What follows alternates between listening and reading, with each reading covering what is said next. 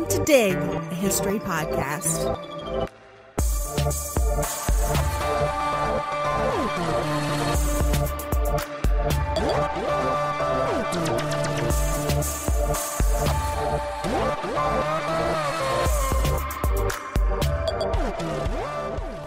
Since the early 2000s, Japan has been experiencing a resurgence of an early 20th century blood type discrimination fad. This is a popular practice, similar to astrology, that relies on personality divination based on blood type, A, O, A, B, or B. Like astrology, it is a set of generalized ideas about personality types that corresponds with blood types. Like racial stereotypes, it is a biologically determined set of fallacies that people use to justify discriminating against people with, quote, undesirable blood types, specifically B and tangentially AB. Though Japan is one of the most technologically advanced nations in the world, this superstition has permeated popular imagination, and discrimination against type Bs is known as blood harassment or burahara. This is, of course, no more or less unreasonable than reading your daily horoscope, just as common in the United States as burahara is in Japan.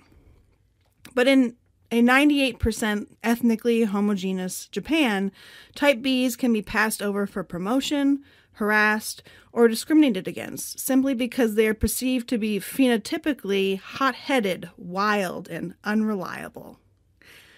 While this obviously isn't predicated on centuries of oppression and discrimination like that which Jews experienced or continue to experience in Europe, or that Black, Native American, Latinx, or hell, even East Asians experience in the United States, what's particularly interesting about the burahara phenomenon is that it is rooted in some of the same racial science that contributed to the development of racist discrimination against Jews and people of color in the 20th century.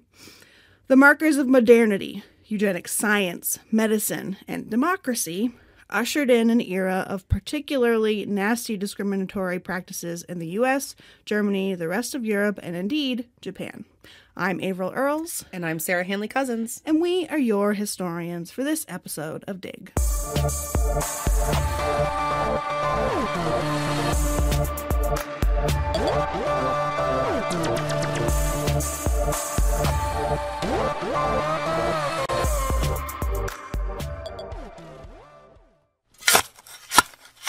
Before we dig into this story of the Japanese eugenics movement, we want to pause to give a big thank you to all of our Patreon supporters, but especially our auger and excavator level patrons.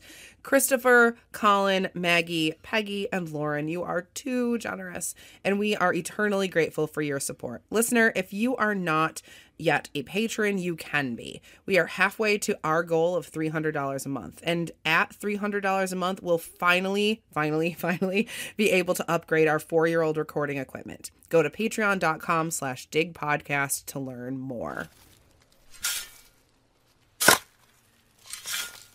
I approached this episode wanting to write about eugenics in Japan.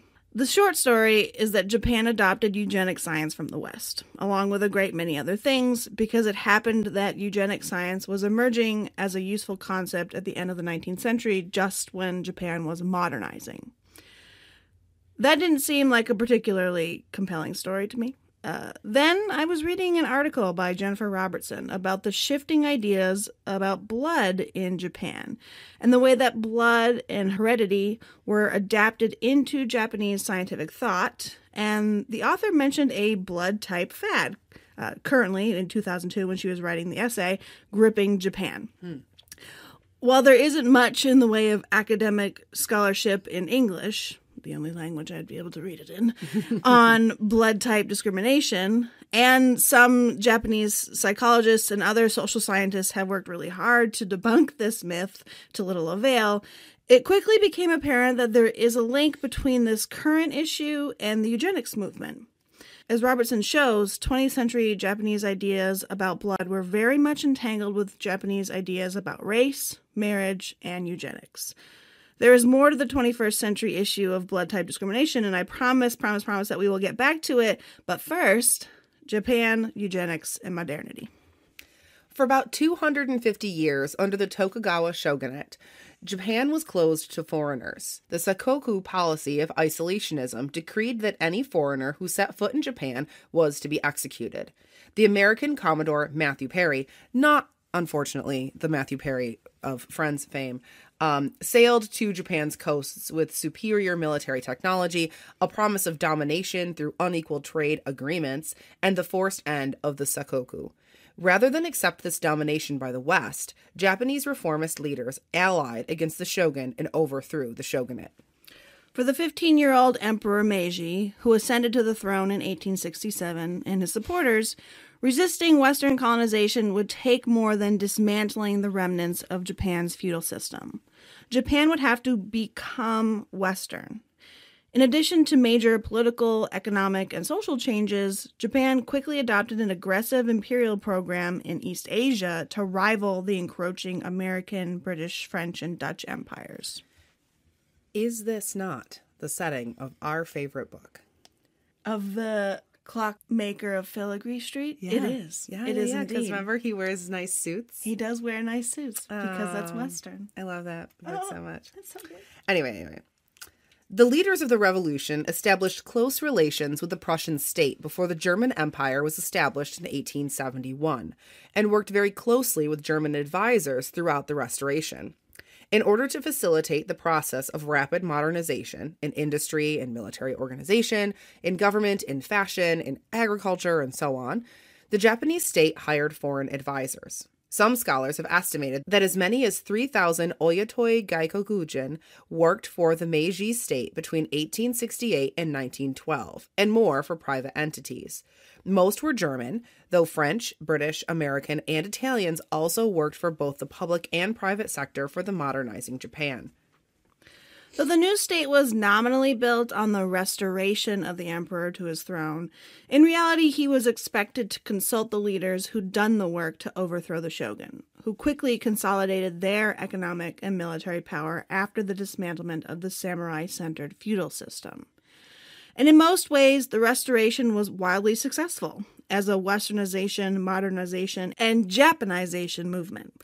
The Meiji leaders re-examined and redefined what Japanese-ness meant in the early decades of the Restoration.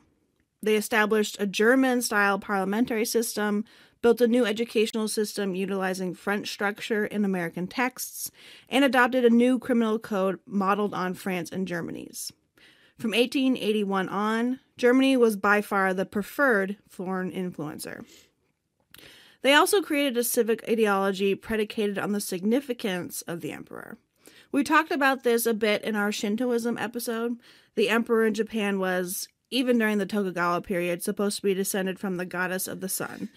So it suited the new state to create a cult around the emperor, employ Shintoism as a formal state religion, and invoke tradition to move Japanese people into modernity. I do want to emphasize that this is not particularly unique. We don't want this episode or any of our treatments of East Asian, Ottoman, or other histories to encourage Orientalism. Right. Mussolini mobilized a Roman imperial past to invigorate the Italian fascist state. The British hold tight to their antiquated monarchy still today, of which the king is the head of the Anglican Church. Or the queen. Right. Yeah, king or queen. And if anyone is susceptible to culty kinds of leadership, it's white Americans. Goop, Charles Manson, Jones, the Scientology guy, Donald Trump, etc. Right. Yeah. Especially linking to a more glorious, better past. Exactly. Right? An imagined past, a fictionalized past. So this is not, this is not something that's unique to Japan. Yeah. But as we discussed in that episode, the Shintoism episode, the Shintoism that the Japanese state employed in their pursuit of modernity was reinvented for those purposes. Tradition can be fabricated and is often fabricated like anything else. Japan's success as a modernized state was debuted in the 1894-95 Sino-Japanese War. Fortified with a Western military and navy, Japan trounced China, forcing them to recognize Korean independence, cede Taiwan and several smaller islands to Japan for rule, and open China up to Japanese trade. Though Russia, the US, and Britain forced Japan out of Liaodong province, The other concessions established Japan as an imperial force in East Asia. Eugenics as a specific science was a Western phenomenon. While states and scientists all over the world have conceived of ways to control populations and categorize people for centuries, millennia even, the scientific community that we call eugenicists developed in the West and out of Western social and biological scientific inquiries in the 18th and 19th centuries. As we saw in Marissa's episode, Eugenics in the Making, this is evident in the 18th century, in particular with the development of human typology science, population hygiene concerns, and public sanitation efforts. In the 19th century, building on the hypotheses and practices that Marissa was talking about, scientists interested in genetics, inheritance, and species development found a breadth of new research on which to build population control and categorization. The eugenics movement was founded by Sir Francis Galton, half-cousin of Charles Darwin, an English self-proclaimed statistician, sociologist, psychologist, anthropologist, geographer, meteorologist, etc., etc., a novelist. He wrote a really terrible novel. He was like a lot of upper-class white men of his time, a jack of all trades and master of none, an academic, a quote-unquote academic, with an interest in the human condition, dabbling in a little bit of everything. When Darwin published On the Origin of Species in 1859, he was building on ideas that the community of 19th century natural scientists called evolution. Social scientists like Herbert Spencer and Galton then took those ideas about biology, natural selection, and Mendelian genetics to justify their various phenotype and race hierarchy pseudosciences. Galton coined the term eugenics in 1883, but he wrote widely on race typologies well before. In Hereditary Talent and Character, he wrote, "There are certain marked types of character, justly associated with marked types of feature and of temperament. We hold axiomatically that the latter are inherited, the case being too notorious and too consistent with the analogue afforded by brute animals to render argument necessary, and we therefore infer the same of the former. For instance, the face of the combatant is square, coarse, and heavily jawed. It differs from that of the ascetic, the voluptuary, the dreamer, and the charlatan. Still more strongly marked than these are the typical features and characters of different races of men, the Mongolians, Jews, Negroes, Gypsies, and American Indians. Severally propagate their binds, and each kind differs in character and intellect, as well as in color and shape from the other four. They and a vast number of other races form a class of instances worthy of close investigation, in which peculiarities of character are invariably transmitted from the parents to the offspring."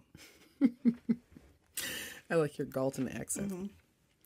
Eugenics, which is from the Latin for good birth, was Galton's plan for improving society through manipulation of the human population.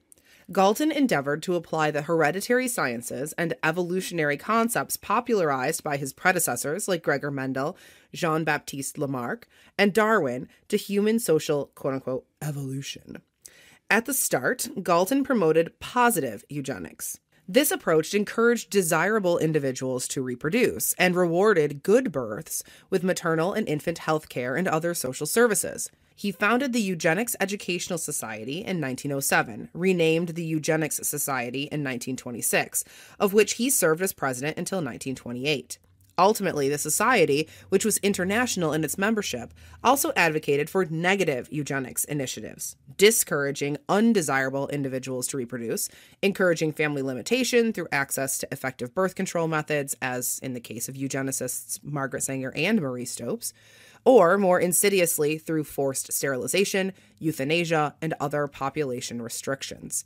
In my episode of this series, I'll be talking about the 1930s German implementation of forced sterilization and euthanasia to eliminate German people with disabilities. And in her episode, Elizabeth will talk about the use of sterilization as a primary birth control method in 20th century Puerto Rico. Many of these methods were employed by the various states and individuals who embraced eugenic ideas and outlooks. Japan, which started adopting Western sciences during the earliest years of the Meiji Restoration, imported these eugenic ideas, sometimes verbatim. As Japanese eugenicists and policymakers forged a new vision of a Japanese race, they approached the task much in the same way that they did the rest of their modernization, by blending both Western and Japanese ideas.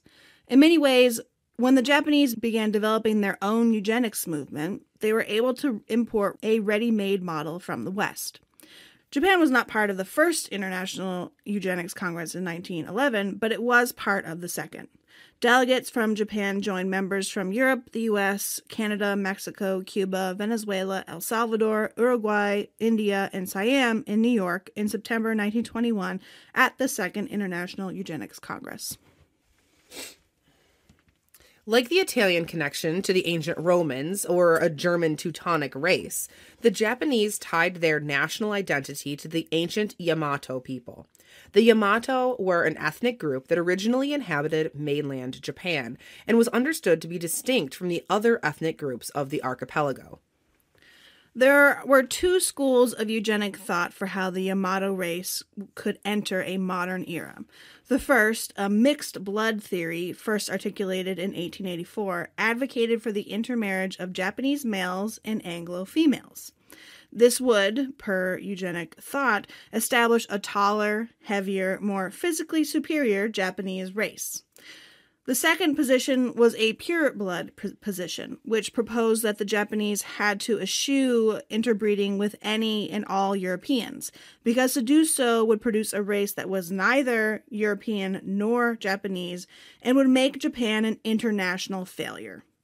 This idea dominated until 1939, when imperialist successes made the mixed blood idea popular again, this time, though, advocating for the intermarriage of Japanese men with Manchurian women, in which, according to one Japanese eugenicist, mixing superior Japanese blood with inferior Manchurian blood would stimulate the development and civilization of inferior people by producing hybrid offspring who would mature as natural political leaders.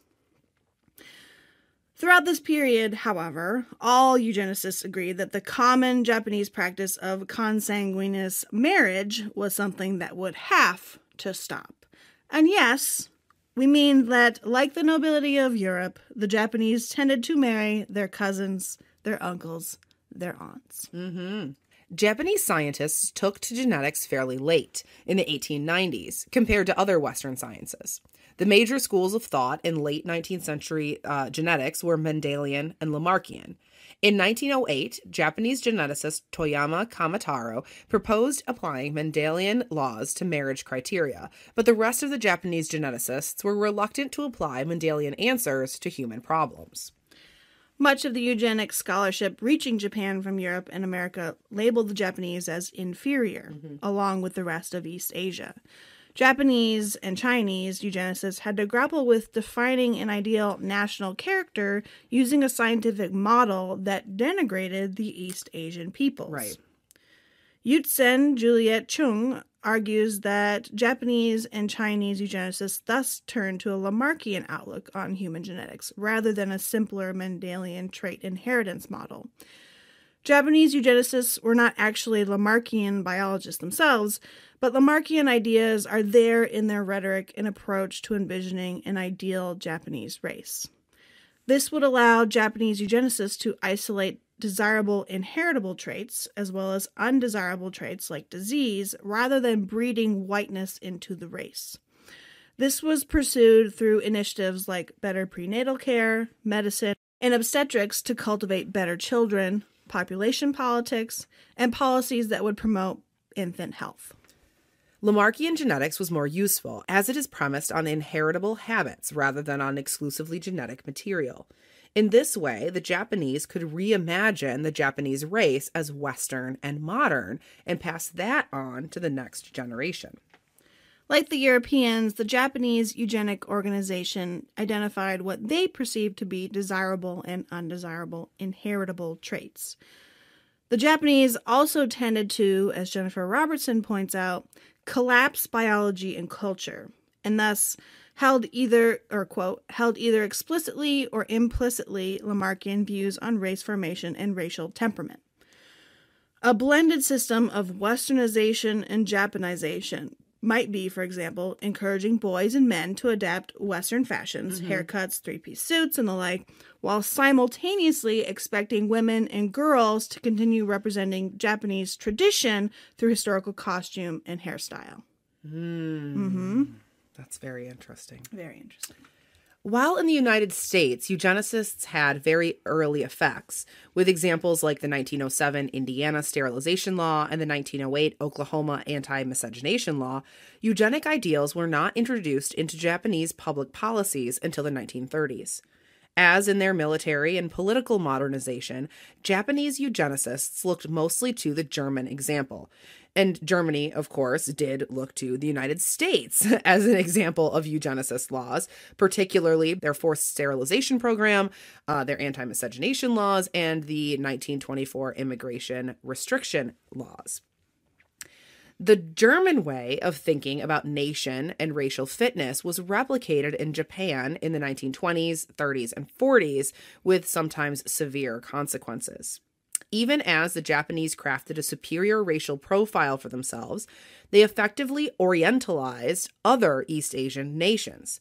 Taiwan and Okinawa to start, then Manchuria after their landmark victory over the Russian Empire in the Russo-Japanese War of 1905, and later during the Taisho government's aggressive East Asian co-prosperity sphere expansion, Korea, China, the Philippines, and beyond. In 1925, the Japanese Eugenic Association formed. While most American eugenicists were genetic scientists, most Japanese eugenicists were physicians. In 1925, 58 members of the Japanese Eugenic Association were physicians. 2 were educators, 8 were journalists, and 8 were listed as other. The profession of the eugenicist shaped, in a lot of ways, the trajectory of the eugenics movement in Japan. Scientists and physicians were excluded from influential positions in government until after World War I. After 1914, though, the physician profession was important to the development of the Japanese Empire. Science and medicine outreach were used for imperial efforts. In 1911, Japan sent 98 doctors to China to treat those wounded in the Chinese Revolution. In 1925, Japan founded the Natural Science Research Institute in Shanghai, thanks to the concessions the Chinese had to make to Japan as a result of the Boxer Rebellion. By 1927, Chinese doctors were trained in Japan. These friendly-seeming efforts were intended to foster good relations with other East Asian nations, opening them up to future rule by the Japanese. In 1930, the Japanese eugenicists replicated the emerging German obsession with Rassenhygiene. The Japanese Eugenic Association changed its name to the Japanese Racial Hygiene Association. We're just going to call it the JRHA. JRHA. For now on. The JRHA defended Nazi exclusionary acts against Jews. In comparison, the Chinese eugenic leaders, like Pan Guangdong, criticized Nazi race hygiene and diverged from the Japanese in the 1930s, when the Japanese then also adopted the language of race hygiene.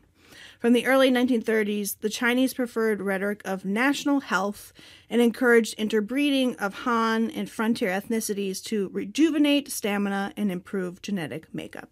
When Japanese eugenicists finally started to have some influence over policymaking, their focus was on public health initiatives, and not particularly on the more blood-based genetic goals of the Nazi regime. Germany was largely influenced by racist American eugenics. Japan was motivated to pursue eugenics because of public health crises, both real and imagined. There was a tuberculosis epidemic in Japan between 1880 and 1900, which only declined after World War II. 200 per 100,000 deaths were attributed to tuberculosis. Leprosy was also quite a problem. In 1900, there were 30,359 lepers in Japan. In 1906, there were 23,819. In 1940, there were still 11,366. Meanwhile, by 1930, there were fewer than 1,000 in the United States.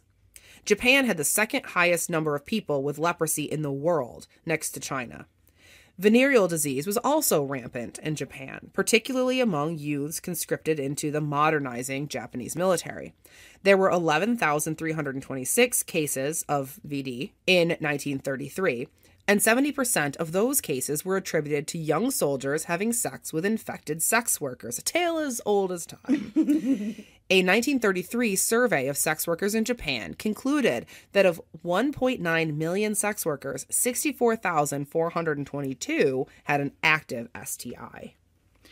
These are obviously not hereditary issues. Japanese racial hygienists used eugenic ideas to support their public health initiatives.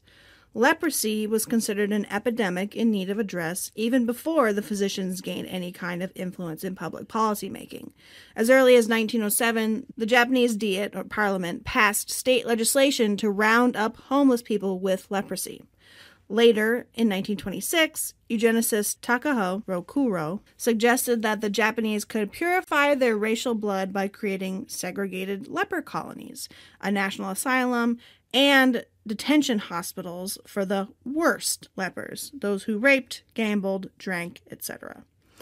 In Japan, as in Europe, lepers were associated with a range of sexual deviance and other vices, as Marissa discussed in her Walking Corpses episode. Eugenicists also suggested sterilization for lepers who wanted to live a married life. Leprosy is non-hereditary, which Japanese scientists knew, but eugenicists still cataloged it as a barrier to their racial hygiene. In addition to formal legislation, Japanese eugenics, still mostly physician-led, sought to improve racial hygiene through literal fitness. Nagai Hisomu, one of the leaders of the eugenics movement in Japan, wrote a treatise in 1933 on physical activity for creating a healthier race. He proposed that the Japanese needed more exercise, needed to stop drinking alcohol, and needed to consume more animal products like their Western counterparts. Animal products were not abundant in Japan itself, and these would come from colonies, particularly those established on the continent.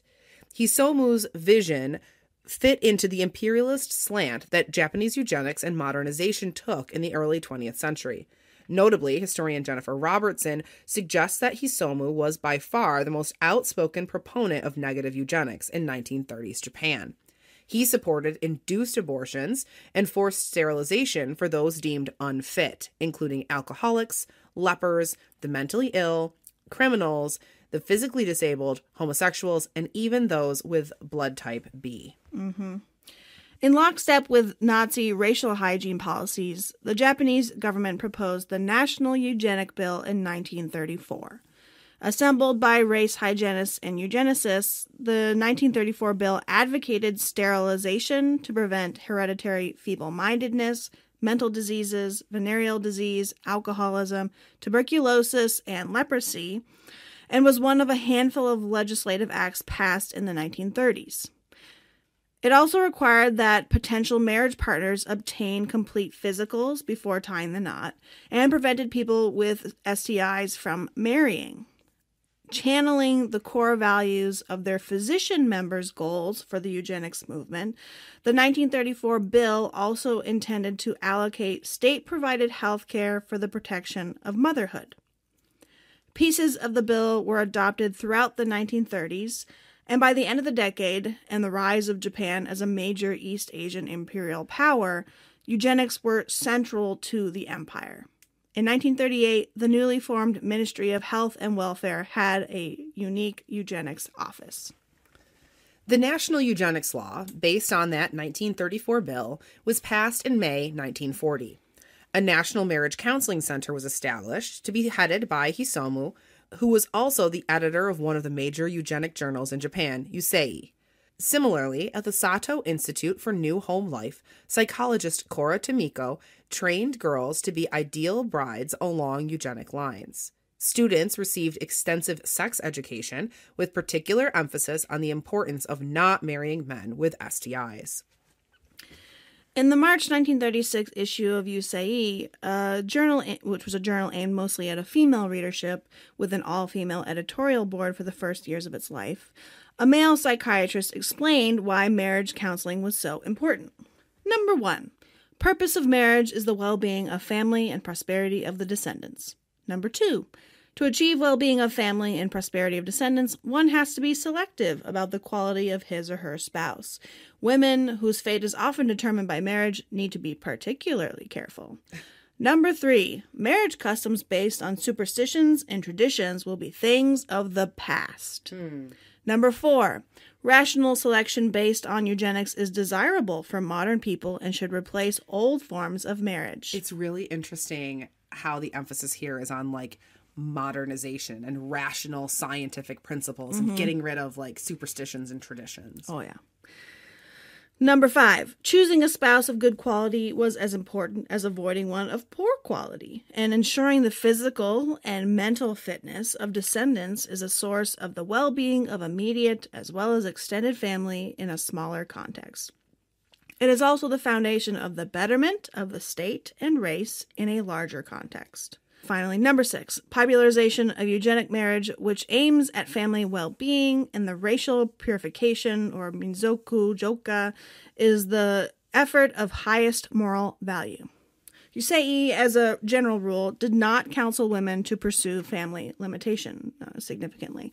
Rather, they preferred to encourage fecundity in their readers because the imperial mission of the East Asian co-prosperity sphere would require many new babies to populate the vast new Japanese empire.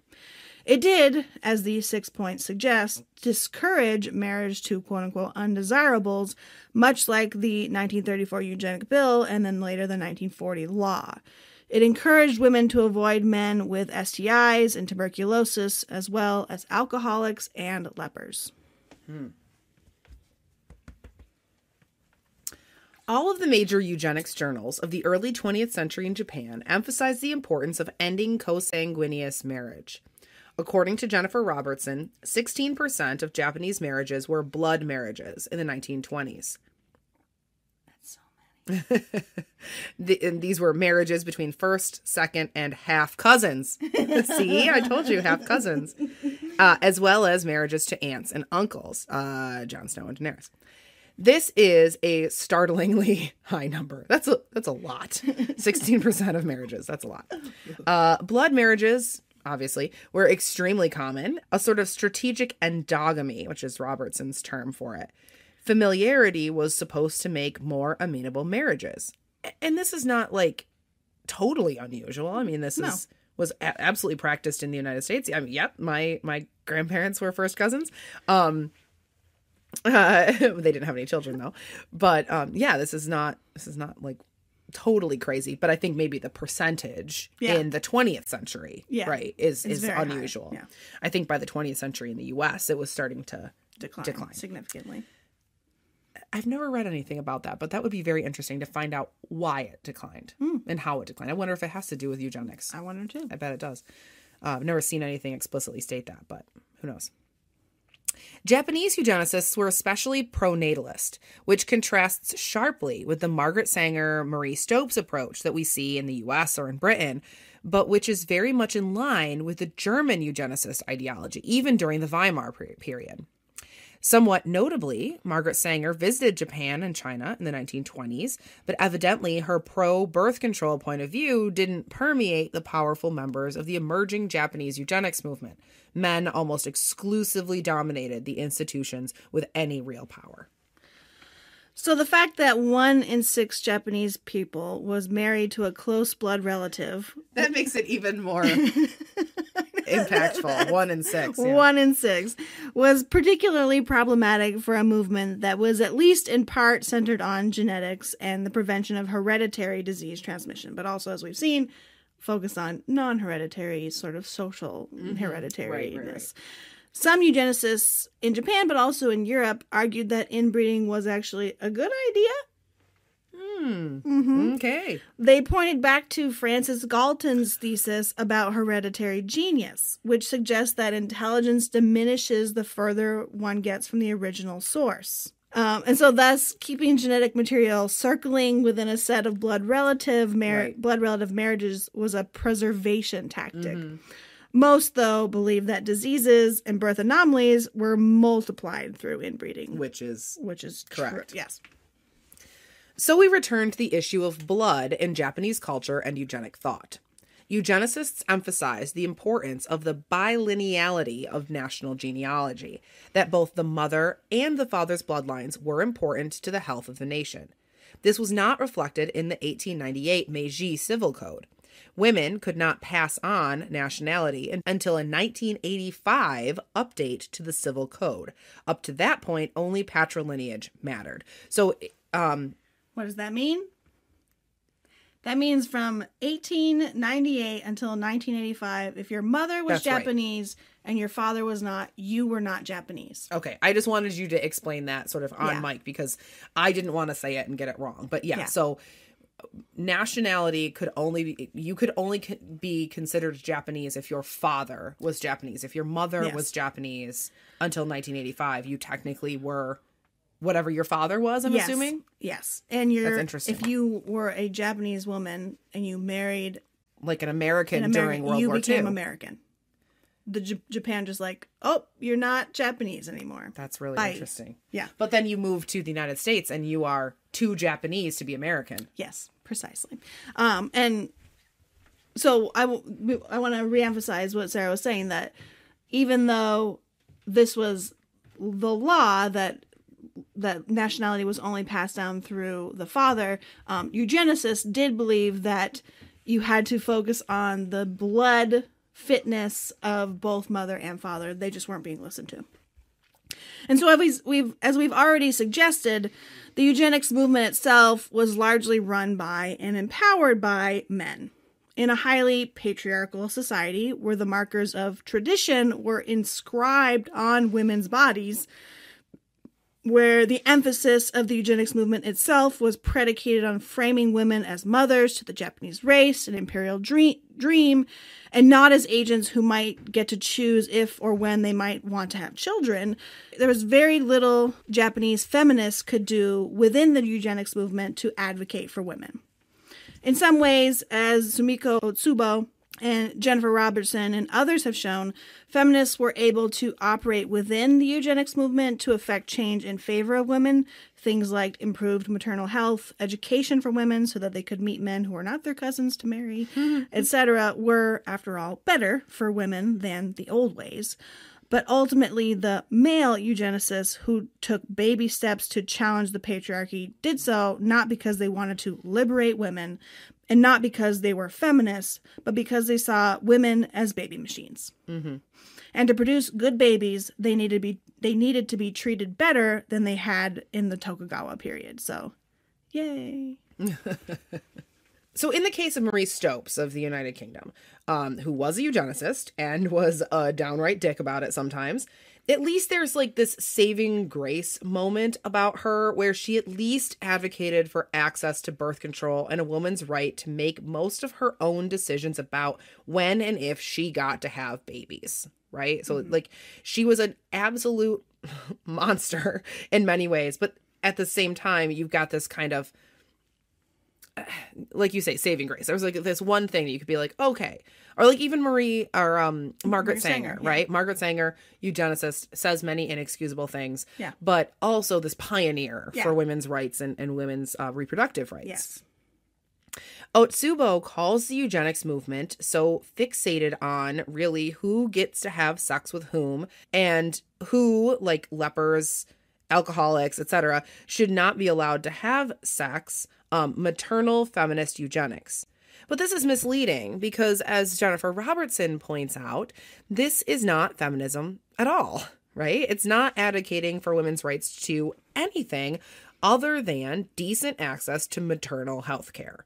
Like, wow, like that should be go without saying, right? Robertson calls this a gynocentric eugenics, which is a more effective way of categorizing what is happening in Japan. So eugenic marriage became a major focus of the Japanese eugenics movement, counseling on favorable matches based on blood and identity. A leader in this movement was Ikeda Shigenori, who was editor of another of the major eugenics journals, and who published articles about the importance of monogamy. Monogamy was the foundation of eugenics, but also pro-physical education, nutrition lessons, group hiking, and of course, wholesome folk dancing in the countryside. But, you know, that does remind me of the Germans. Oh, absolutely. Yeah. Very folky. Uh-huh. Yeah. Shigenori, who was a journalist and eugenicist, founded a eugenic exercise movement association, which primarily targeted girls or women in pursuit of the health and fitness of the Japanese race through female genes. He emphasized that romantic relationships could be built through coeducation and hobbies rather than kinship. Meet a cute guy hiking. Instead of your cousin at the family barbecue. As you'll recall, this was important because one reason consanguineous marriages were so common is that the Japanese believed a marriage would be more harmonious if the couple knew each other, and in most cases as cousins or some other semi-close blood relation before the marriage. So, I'm sorry, while you were talking about, like, wholesome folk dancing in the countryside, so, like, that is, first of all, hilarious, Yes. right? That's, like, a eugenic thing. But again, not just the Germans, like the Germans obviously very into like, oh, like you should marry a good Aryan man who wears his lederhosen, right? All of those propaganda images of like strong blonde men in lederhosen. But the Americans, like the resurgence of square dancing comes from this same line of thinking, especially the programs in many states where it was required in gym class that students learn to square dance was specifically about this. Yes. Was about like the wholesomeness of country folk dancing, right? And what that, like a particular sort of very obviously white vision of the American people, the American race. Very heterosexual because the partners were supposed to be a boy and a girl. Of course. Swing Absolutely. your partner round and round. Did you have to square dance? Oh, yeah. Oh, yeah. Even in the middle of nowhere, Vermont. We had to square dance. Elvira. Yep. Elvira. Yeah. Oh, yeah. I could square dance right now if you wanted me to. We also had to line dance. We didn't have to do that. We had to do the boot, scoot, and boogie. That's more damaging to your psyche, obviously, in the long term. Discouraging inbreeding and encouraging young people to find appropriate and eugenic spouses was the primary goal of the various eugenics journals and magazines. In April 1942, while Japan was fighting a war of imperialism, by the by, Shashin Shuho, Photography Weekly, printed a 2-page spread on the ideal eugenic couple. In the image, which Jennifer Robertson reproduced in her fascinating article, the spread is framed by a young Japanese man on one side and a young Japanese woman on the other. The man is dressed in a Western-style suit, complete with a tie, and his hair is cropped short and presumably combed back with liberal amounts of pomade. The woman is dressed in a traditional kimono, wears silk stockings under traditional sandals. According to the text, the ideal woman would be 154 centimeters tall, weigh 51 kilograms, have a chest size of 80 centimeters, and be 25 years old or younger. The ideal man would be 165 centimeters tall, 58 kilograms, chest size of 84 centimeters, 25 years or younger. Both of them, of course, free from disease, with normal genealogies. Accompanying the spread were the 10 rules of marriage. 1. Choose a lifetime partner. 2. Choose a partner healthy in mind and body. 3. Exchange health certificates. 4. Choose someone without bad genes. 5. Avoid marriage with blood relatives. 6. Marry as soon as possible. 7. Discard superstitions and quaint customs. 8. Obey your parents. 9. Have a simple and economical wedding. 10. And reproduce for the nation. Lay back and think of your country. In addition to the cutouts of the couple, there were photographs of a simple, austere, wartime marriage ceremony, the couple's health certificates, and a terrifying cartoon of the ideal results of this union. 8 children. That's too many children. That's too many. And especially if she only has a, what was it, 80 centimeter chest? Jeez Louise. Poor girl. The extensive caption below the image reads, "Only people can accomplish the construction of Greater East Asia. Superior people are generally greatly needed for our future. There is one condition that must be fulfilled in order to increase the number of superior people, and that is the promotion and encouragement of marriage. For every Japanese child born, 7 children are born in China, 5 in India, and 3 in the Soviet Union. However important it is to increase the population, the birth of the physically weak and mentally impaired children will harm the national body. Therefore, let us be sure to think carefully about marriage and to transact a wholesome union in order to bring forth superior offspring. Then, in 10 or 20 years, the strong children who will lead East Asia will have increased in number to the point whereby Showa 35, the population of the main islands of Japan will have topped 100 million. Is that not a wonderful scenario to contemplate?" Yeah. 2 side notes here. First, again, super, super similar to German conversations about reproduction during the war, right? Yeah. Because, again, a colonialist, empiricist project, empiricist is not the right word, but colonialist project, right? You need people to populate the Lebensraum. Right, exactly. But then the other thing I was going to say, this only people can accomplish the construction of Greater East Asia. Superior people are greatly needed for our future. And then this kind of going through statistics of, for every Japanese child born, 7 are born in China. Obviously, all of these lesser, inferior peoples, right? So, Steve King, the representative from, I think he's from Iowa, who is just like an unmitigated white supremacist, just a really terrible, terrible person, a couple years ago made a very similar statement about the United States in regards to immigration and said, we're never going to be able to rebuild American civilization with other people's babies. And so like white Americans need to have more children, and we're failing.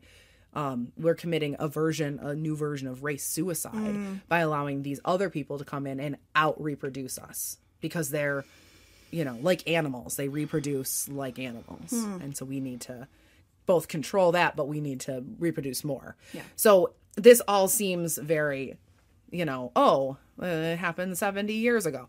But so much of this is still in our politics and in our lexicon today. For sure. So while a lot of the theory, policy, and practice of eugenics in Japan comes down to reproduction and controlling sex, in the course of constructing these ideas, the Japanese are also forging new ideas about blood, race, and Japanese identity. Before the 17th century, blood was unclean, specifically menstrual blood, obviously, and so women were basically considered unclean. This was a nice way for women to be excluded from most public spaces, and for upper-class women in particular to be sort of squirreled away.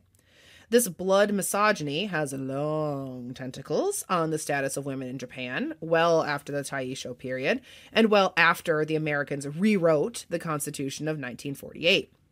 Women, for example, were not recognized as Japanese nationals on their own, or as purveyors of Japanese citizenship, as we mentioned, until 1985. A woman takes up or absorbs the citizenship of her husband. A Japanese woman who had a child out of wedlock before 1985, the child of that, relationship was not considered Japanese itself unless a Japanese daddy claimed it. Yeah, we are angry about this as well. But all is better now. Still, rampant sexism, but at least they addressed that, particular citizenship issue in 1985. So because there was this long-standing association of blood and uncleanliness, femininity, uncleanliness/femininity, blood itself was not really conceived of as a defining trait of family or inheritance. Adoption was widespread and common in Japan right up through the 20th century, particularly when a family needed a male heir to pass inheritances down to. They'd just find any old boy child and ta-da, healthy male heir. It's not until the Tokugawa period that ideas about pure-bloodedness and citizenship begin to take shape. Japan is currently a nation established on jus sanguinis. This means that nationality is passed down through blood. In the U.S., nationality is both jus sanguinis and jus soli, meaning if you are born on U.S. soil, you are automatically an American citizenship. Birthright citizenship, 14th Amendment, booyah! Booyah. This is not the case in Japan. Naturalization is possible, but difficult, and really, it's up to parentage or blood. Until 1985, it was exclusively based on just your patrilineage. So blood had, by the 1930s, taken on a whole new dimension in Japan. It did not wholly shed its earlier negative associations, but was also part of a new language and discourse of race, good marriage and reproduction, public health, and Japanese imperialism. Karl Landsteiner, a Viennese biologist, is credited with identifying the 4 blood types in 1909, building on a couple of decades of attempting to understand why people got sick with transfusions of some kinds of blood, but not others. Like genetics, this new scientific information was absorbed by Japanese scientists, but also, like genetics or pathology or whatever, it did not stop in laboratories. According to one source, the first linking of blood type to temperament in Japan was in 1916, when Kamadahara published a research paper purporting to link blood group with temperament. In 1927, Takeji Furukawa, a psychologist, and as evidenced by the number of psychologists published in the popular eugenics magazines, apparently their opinions were very highly valued in Japan, published a paper titled The Study of Temperament Through Blood Type. He based his findings, quote unquote, on a study of 11 of his family members, in which he assessed their personality types and then linked those to their blood types. I bet they were thrilled about that. Less than 20 years after Landsteiner introduced the blood types, this wildly unprovable pseudoscience emerged in Japan. German eugenicists, too, embarked on a range of experiments having to do with blood and culture. Certainly, the entire concept of Jewishness as a racial, blood-carried condition is rooted in the same sort of scientific thinking. Quote unquote. And like, but also not like, because to be clear, the Japanese didn't commit a genocide against type Bs. Correct. Right. Though some eugenicists advocated for their sterilization, that didn't make it into the final 1940 National Eugenic Law. Mm-hmm. So like, but also not like German eugenics, this blood type discrimination gained legs of its own. In the early 1930s, the Japanese government tried to see if this crazy theory had any bearing on real life. Unsurprisingly, their research on soldiers, blood types, and temperaments proved completely useless and unproductive. But still, government officials, employers, and courtship rituals were predicated on desirable and undesirable blood type candidates for every social and professional interaction. The theory, or probably we should call it the myth, was repopularized by a journalist with no medical background in the 1970s with the publication of Understanding Affinity by Blood Type, which became a bestseller, followed by Blood Type Eugenics in 1973. I wish that we could have found English translations of either of these texts, but we could not, unfortunately. The journalist, again, like the editors of the major eugenics journals, who were also effectively the leaders of the public health initiatives, marriage counseling centers, and etc., relied on the flawed study from 1927, but still made lots of money and preyed on a stereotype that had really become quite popular. It died down by the 1990s, but we're back in a resurgence of this fad today. Excellent. This has, we cannot stress enough, no scientific or statistically significant basis, any more than astrology or racial stereotypes. According to one report, discrimination is so bad in Japan today that the Ministry of Health, Labor, and Welfare had to include a statement about not asking people about their blood type in a job interview in their guideline to fair employment selection self-inspection, because employers were assuming the worst of B and AB candidates. Politicians like Ryu Matsumoto blamed their bad behavior on their blood type. Yep.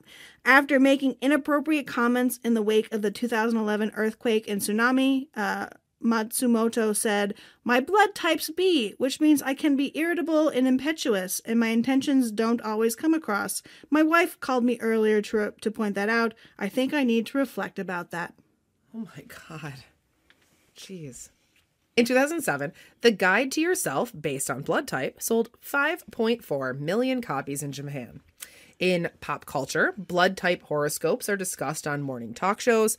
There are countless television, anime, and film plot lines that center around bad relationships with Bs, like the Korean rom-com My Boyfriend is a Type B. And while Type Bs are believed to be unpredictable, passionate, but irresponsible, Type As and Os are lauded. Well, I mean, I am a very good example. I'm also an A. Oh, yes. Of course we're A. In fact, an A+, if you, Oh, I'm an A+ too. It means everything. Yes. we just did it. Yeah. Like, this is terrible. Oh, but we are Type As. Anyway, the Japanese were confident in the promise of former Red Sox pitcher Daisuke Matsuzaka when he joined the American team in 2006 with a $100 million contract because he is a Type O, a warrior in blood typology. Yeah. Not because he's a good pitcher, but because he's got Type O blood. Type O blood. It's fascinating. It's wild. It's wild. What it is. But ultimately, the point is that this pseudoscience of blood type personalities is a product of Japanese modernization, both of its westernization and Japanization. Like the other eugenic policies, many of which are still part of the Japanese law code today, the science behind blood type personalities was forged at the crossroads of the invention of a Japanese race, the changing conceptualizations of blood, and the popularization of eugenic ideas in various publications and public discourses. And hopefully, as this episode has communicated, this kind of thing doesn't just happen. It's a process. It's socially constructed. And if a blood type personality horoscope can be invented, it can also be dismantled. Knowing the history of these issues, how they intersect with other histories of oppression, of racism parading as progress, of imperialism, and the like, is one step forward in finding a better way to relate to and treat one another. Just saying. Yeah. One thing that does occur to me is that I was trying to think if this is something that I've heard of, like in the United States, people like associating personality with blood types.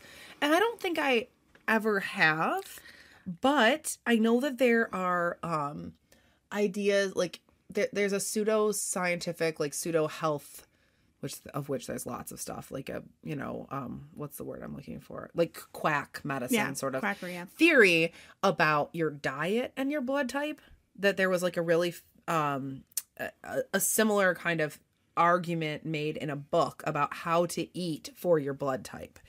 And if you just ate in a way that like matched your blood type, then like all of your diseases would like vanish.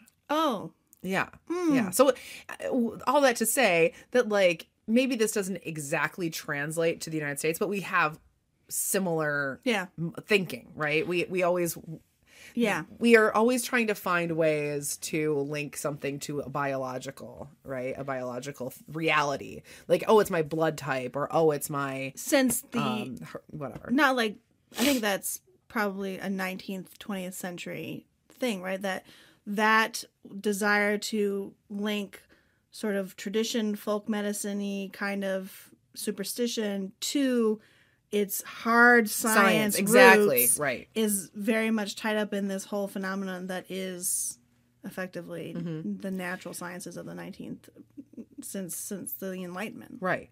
Well, and I wonder too, and this might be a little bit more like out there, but I wonder too if some of this same thinking is going on when people run to Ancestry.com and send them their blood samples or their split samples, I should probably say, and have them like search for their ancestry, right, in their DNA, as if that means anything. Yes. As if that has any bearing on anything. And it's often not even accurate. Yeah. Right? It's because of the samples that they compare them to, Mm-hmm. they're constantly changing. That's why people will get like updated reports, because they're like, oh, we added this new database of this kind of information, and we found out that, oh, actually you're 0.0003% sub-Saharan African. Yeah. Yeah. Again, and then people will read them and be like, oh, well, that's why I have high cheekbones, or that's why I have always had an affinity to this particular religion. Yes. Because I'm actually 1/8 Ashkenazi Jew or something. You know what I mean? Right. Yeah. Oh, yeah. I mean, because it seems like it's inborn. Then it's like has nothing to do with our environment or the randomness and contingencies of being a human. It's like, oh no, that's in my blood. It's in my blood. Yeah. Like my druid blood. Yeah. Well, yeah. Your druid blood is actually very useful. I can see the future, and Yep. I know when things are happening. Yeah. It's true. And I'm good at scratch-off tickets and gambling. Yeah. Yeah. I'm interested too in this, the Japanese-ness citizenship thing. Oh my God. I would love to know how that translates to people like in the United States who are of Japanese descent, especially especially the children and grandchildren of relationships between American GIs who were stationed there during and after World War II. Yeah, well, that period between World War II and 85, any children born of those unions would not be Japanese. I know. And do you think that, that can't be a coincidence, right? Interesting. I don't know. But I don't know, because there's also this vein in some of the eugenicists of Japan's thought that unions between white Europeans would be advantageous. Right. Yeah. There's that split that it would be like better, or actually would be worse because it'd be watering down the Japanese-ness. Yeah. But then, since the idea of intermarriage being good died in popularity and instead was replaced by if other you do version. this, it'll be watering down, then maybe that was a little intentional because the children of those unions would have been shunned and would not have been considered Japanese. It makes a lot of sense within that sort of way of thinking. Yeah. That's really fascinating, especially considering that those people, many of those people end up living in the United States. Yeah. Where they're too Asian to be, American. Yeah. I mean, socially, obviously, they can be American citizens, but still maybe not treated particularly well, be the subject of racism, right? But this, that must be a really disorienting feeling that you can't really, you're not really, quote unquote, Japanese, and you're not really American. Yeah. I wonder, I didn't look it up, but I wonder if the 1985 law retroactively made all of those children Japanese. That's a good question. I don't know. I should have Googled that. That's very interesting. The way that we think about citizenship, and every country thinks about citizenship so differently. I mean, I know that, like, even if you have, I don't know the exact, you might know, but, like, can't you apply for, like, Irish citizenship?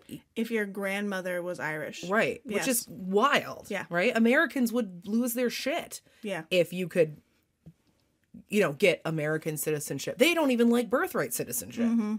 People are actively trying to get rid of the 14th Amendment. To get rid of the birthright citizenship clause in it. Yeah. And to imagine being like, well, my grandma was American, so I'm American. Yeah. That's very interesting. So why did Ireland, do you think of it in that way? Because they lost so many people. So many people, just hemorrhaged people from the 19th century through the 1990s, early 1990s. Yeah. So the impetus was to encourage those people to feel like they're still part of Ireland and to come back. That's really interesting. Yeah. That's really interesting. It is super interesting. And I missed the cut.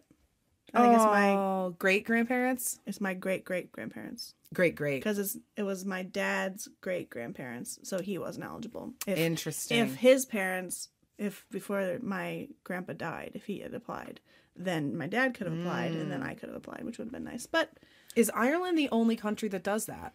that's the only one I know of, but I want Scotland to do that, I wanna because then say James could be a dual citizen. That would be Israel might have something similar. Oh, that sounds familiar. Yeah. I don't know the But ins and outs, it though. seems like there are a lot of countries that have a lot of dual citizens. Oh, yeah, for sure. You know, so Yeah. like countries like Israel and Ireland that would Yeah. have. I think And Italy? Russia. Maybe Italy has something similar. Also, maybe for Yes. similar reasons because of the. Immigration. Yeah, don't quote me on that. I Yeah. have no idea what I'm talking about. We're just but- speculating now. Yeah. But that's it's interesting to me how those issues of citizenship work. Yeah, and listeners, if you are dual citizens or Yeah. if you know any of these things that we're just completely speculating on, we'd love to hear. I'm thinking from of a you. couple of people in some of these examples that I'm Yeah. using. I don't want to name them, obviously, but I'm hoping that they'll give us, Yeah, they'll chime chime in in. Pod Squad and talk to Yeah. us. And if you're a listener who is not part of the Pod Squad, please join us. Oh, and then, yes, please. on Facebook, dig History Pod Squad and join this conversation. We'd love to hear about it. Yes, definitely.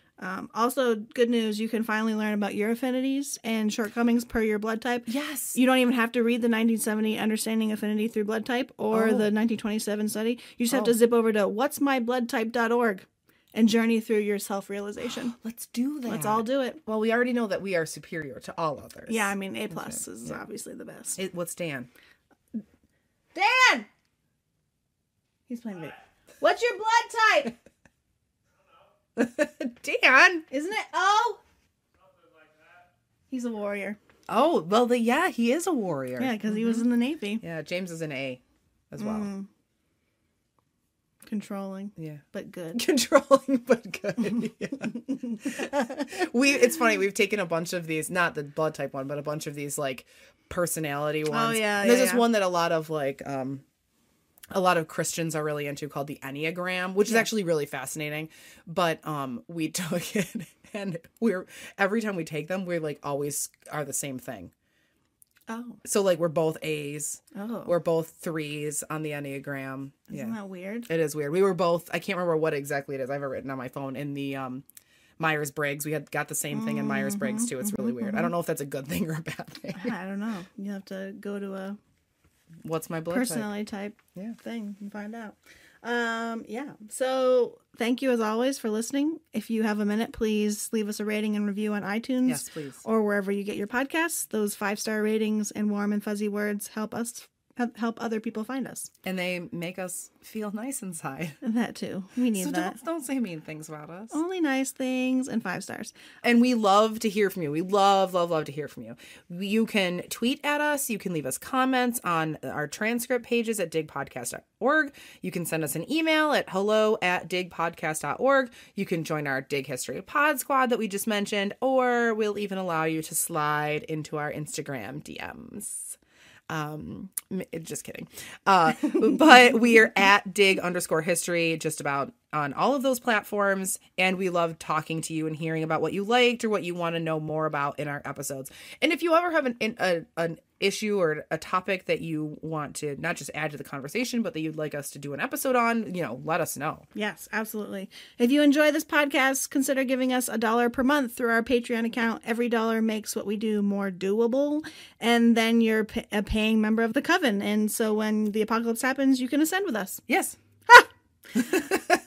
April's druid blood will save us all. I am the principal. Thanks again. We hope you enjoyed this one. Lots more eugenics to come. I guess in a nice Lots more or eugenics to come. in That sounds a terrible. sad or whatever depressing way. Yeah. Bye. Bye. This podcast was produced by the historians of Dig, Elizabeth Garner Mazurek, Sarah Hanley Cousins, Marissa Rhodes, and me, April Earls. Thanks for listening. Okay, this is so stream of consciousness. Sorry, yeah. And Japanization movement. Don't laugh, I have to do it again. That as many as 3,000 Oyatoi Gaikokujin. Okay, I'm going to say it again so it doesn't sound so stupid. An obstetric... Why can't I say that word? While most American eugenicists were geneticists... Wow. There's a lot of is-assists in here. In lockstep with Nazi. The Nazis. The Nazis. Okay. It reminds me of a certain couple that so many of us were shipping so hard, and then realized that it was a lot of ant boning. Ant boning. Ah, yes. Jon Snow and Daenerys. Yes. But now the new ship is Jon Snow and Sansa, in which it would be cousins, not aunt and nephew. Oh God. Dreams can come true. That would be a seriously strange relationship. Talk about like baggage, right? Like we were siblings, now we're technically not siblings. So let's do it. Well, that's the one that I didn't read about that one. I read about Sansa and Theon. No. Well, after that last episode where they were like, "Oh, let's hug. But they can I just will be protect you siblings. forever." I think that's what it was. It was supposed to be like, I want to be like your brother again. Yes. Anyway. Exactly. Anyway. Let's just turn this into a Game of Thrones theory podcast. We should actually do that. We haven't talked about Game of Thrones, me and you, and I'm upset about it. Okay. That's why the Targaryens were Yes. known for marrying each other, because they were want to so... keep the blood. Yeah. Exactly. Ah, see, yeah. this is It's like... all. This is actually an episode about Game of Thrones.